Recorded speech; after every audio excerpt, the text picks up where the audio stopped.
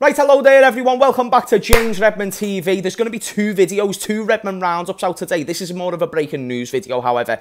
A Redmond roundup will be coming out in a couple of hours as well. It was supposed to come out sooner, but that can wait. David Ornstein has just confirmed on Twitter that Ittihad are making that confirmed interest. Now, if you want to trust your source, Hammers, and you want to go and see the stream earlier, I did mention this, and if you saw what I said, I didn't think there was any reliable journalists in that moment confirming the interest from Ittihad. But I was never going to be surprised, considering the 3 extra weeks that Saudi have in their window, if they were going to go back in for Mo Salah. Let's analyse this situation. Someone said something that really resonated, like I really thought about, and they said, is Salah the type of man to move to Saudi? And even though we haven't had concrete interest, and even though well, we have, but no bids or anything like that. And even though his agent has came out and defended what the player wants, which is to stay in Europe, to prove himself on the European stage, to win more things with Liverpool. He loves the club, he wants to stay. Now, that's important. But then when does it get to a point where a man's loyalty is tested? It doesn't mean he's not loyal, but now we're talking millions upon millions upon millions, and there's rumours that he's going to be offered the most money in that league. Why is that not surprising? Like I said about the question, why would Salah go to Saudi? #1 Muslim athlete in the world. That league is only ever growing. The finances are beyond the charts. They've still got their own little Champions League. They've got their own little league. It's just, there's incentives there, right? And even though right now might be too soon, and I think Salah in his mind knows that he can just go there at any time, but at the same time, it's still one to be concerned about, because again, who's to say that they won't go in there and at least try and tempt Salah with the finances and all these excessive things? And no, Salah doesn't need money, and I do think he will stay. I'm not saying he's going to go, but this is interesting, the fact that Saudi, even after the agency talk, even after all this, is now coming out and saying, listen, I do think they're going to make a big offer, and they're going to make Salah's head turn a little bit. I do believe this, just from what I'm seeing, because listen, the agent came out and said we want to stay at Liverpool, which is important. But at the same time, we also know a big reason why Salah wanted to stay was because he wanted more money, which is fine. It's great that he wants more money and very understandable.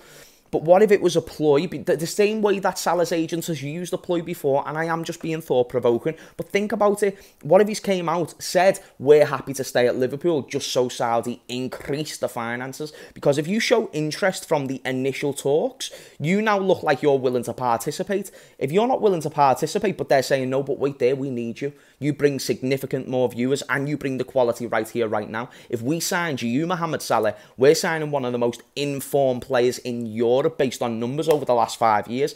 And by the way, #1 Muslim athlete, literally fits the criteria of the face that they're looking for that league. Cristiano Ronaldo is great and he's huge, but Mohamed Salah, the shift that he would cause there would be insane. So I think that if he goes, the influence that causes is huge for that league. More eyes go on the league. It's another superstar. You can argue based on name value, they've got 3 out of the 5 biggest names in world football. You know, you think of the 5 biggest names, you think of Messi, Ronaldo, Neymar, Mbappe and Salah, pretty much. I mean, I might be missing a name or two there, to be fair. But genuinely, you know, especially out of the forwards, if they've got 3 of those names out of the big 5, that just now shows how big Saudi are getting. So don't think just because Salah's agent has come out, oh, he's definitely staying. Now, you can use likelihood. Likelihood he's going to stay because of what we've seen and what we know. We can't just speculate based off nothingness. But what we can do is analyse, well, heads have been turned before. Did you ever think Jordan Henderson was going to leave? And I understand he was going to have a significantly less role in the team, but there was other things that tempted him. Fabinho was always going to keep starting. Fabinho was never going to be replaced, as we know based on hindsight. So Fabinho was also tempted. We wanted to keep Fabinho.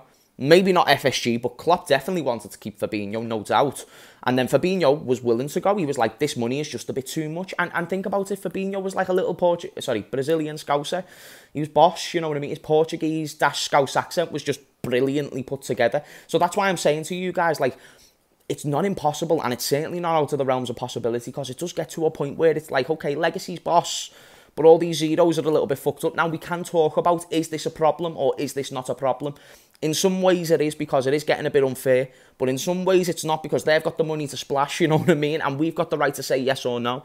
But if Salah does start entertaining these talks, that's when it gets interesting. So for now, it's only a David Ornstein tweet, but do expect the beat, and he's not always right, But there is sometimes legs behind to what he says. And if Al Ittihad do, imagine if Al Ittihad come in with £100 million offer, £120 million offer, 150.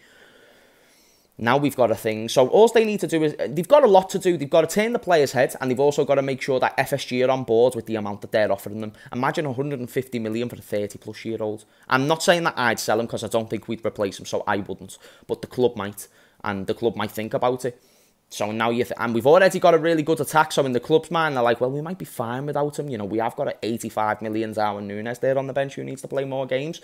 So, yeah, it's worrying. I don't think the club will sell him, though. I don't think there's any offer, surely, that they'll say, well, we're going to let go of our best player over the past 5 years based on numbers. It doesn't really make too much sense to me. But let me know what you think. This was mad. And there will be another Redmond Roundup out in a little bit. So if you are enjoying the consistency and all that juicy stuff, then do smash a like. It's getting interesting, people, so do let me know what's going on. Anyway, you can watch the stream earlier if you want some more details. This is more of an update. And yeah, man, thank you for watching, and I'll see you and your mothers in a bit. Peace.